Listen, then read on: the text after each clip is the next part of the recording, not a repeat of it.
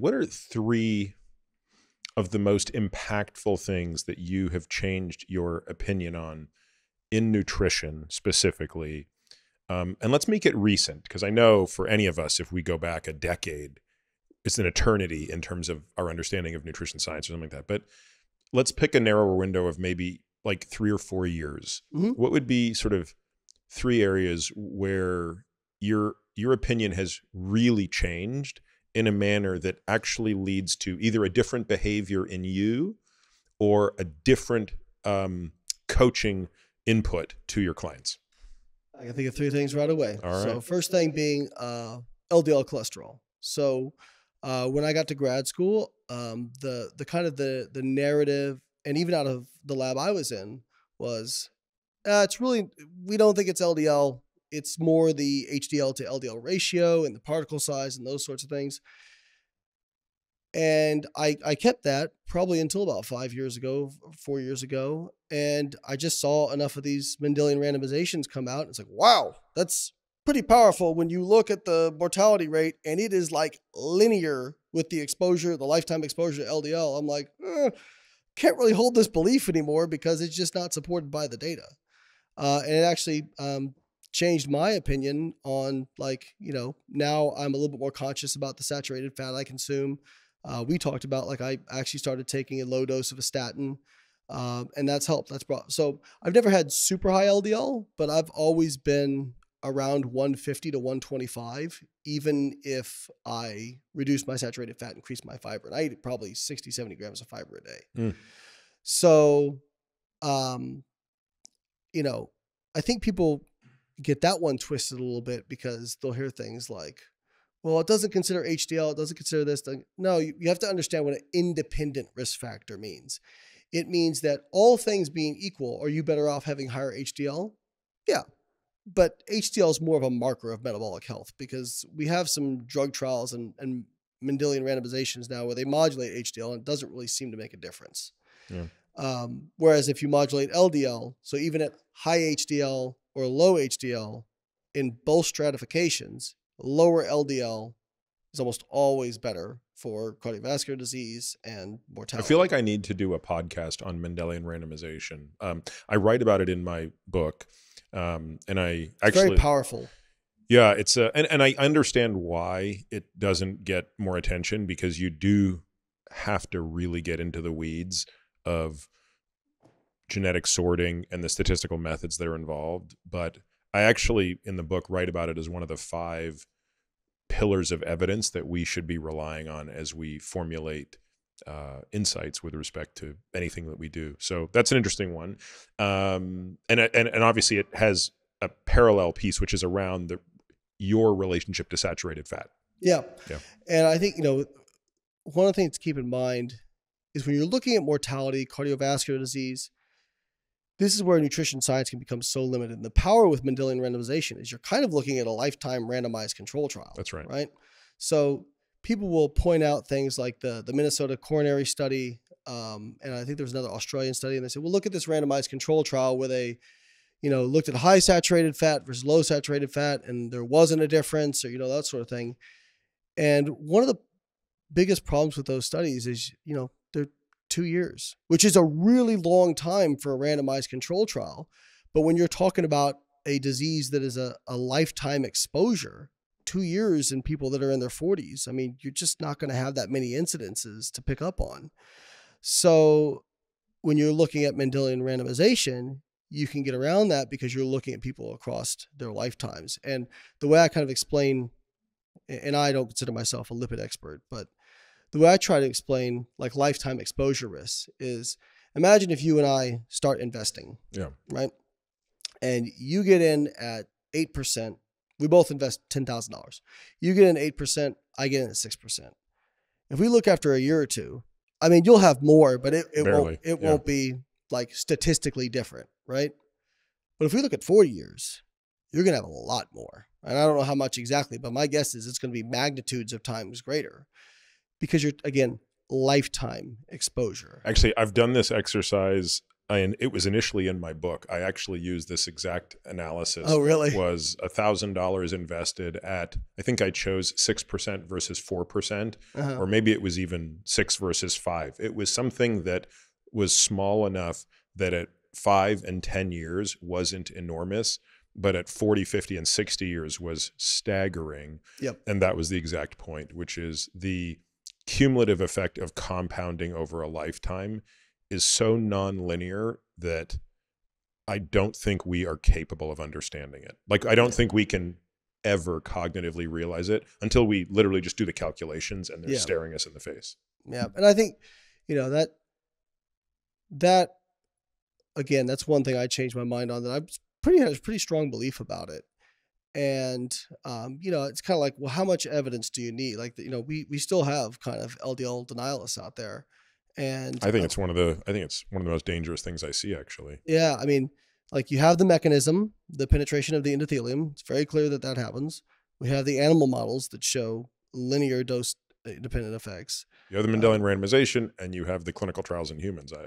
And you have the prospective cohort studies. And then you have the genetic studies. So, right, you have the PCSK9 over and under expressors. So I want to come back to the Minnesota Heart study in a moment, but let's go on and hear the other two.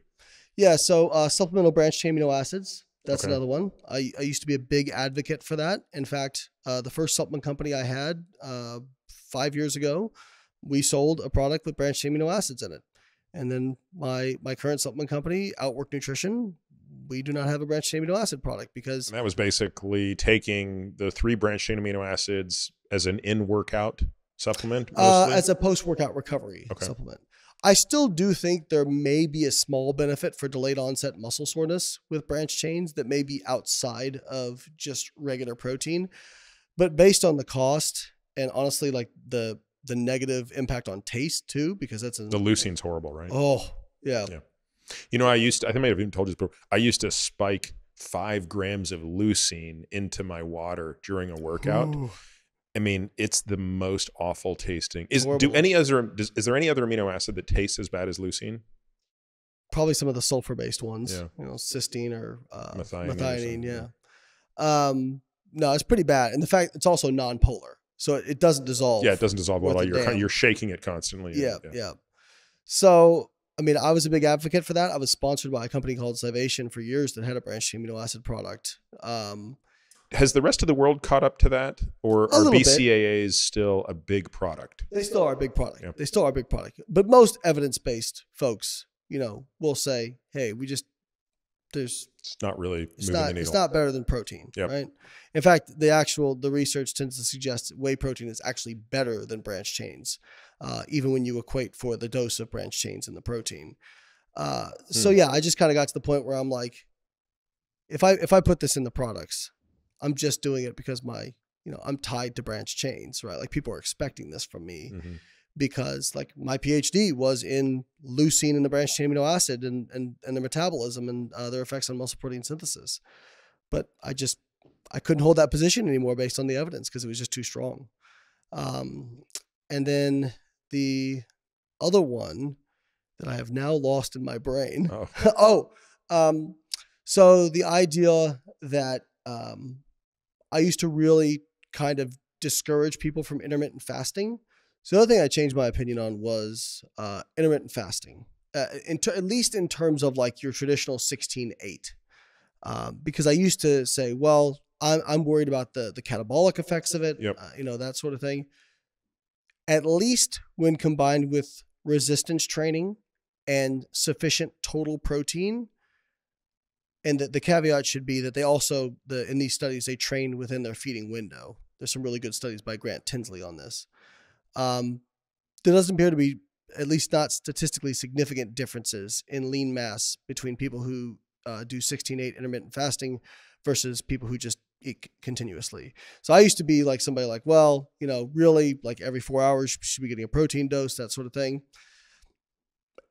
Maybe if you plot it out over 30 years, it'll make a difference on how much lean mass you gain. So I would still say if you're somebody who's a bodybuilder and you want to absolutely squeeze out every last ounce of muscle that you can get, I still would say like any form of intermittent fasting probably isn't optimal, but for the average person, can you get plenty strong, plenty big, and still do intermittent fasting? At least the 16-8, I would say absolutely. Which is really interesting because I've kind of gone the other way from you. Yeah, you were saying. I used to be a big proponent, and then what I was seeing clinically, so this was really just anecdotal, but when you see it over and over and over and over again on so many patients on whom you have DEXA data, and we were seeing a real deterioration of body composition.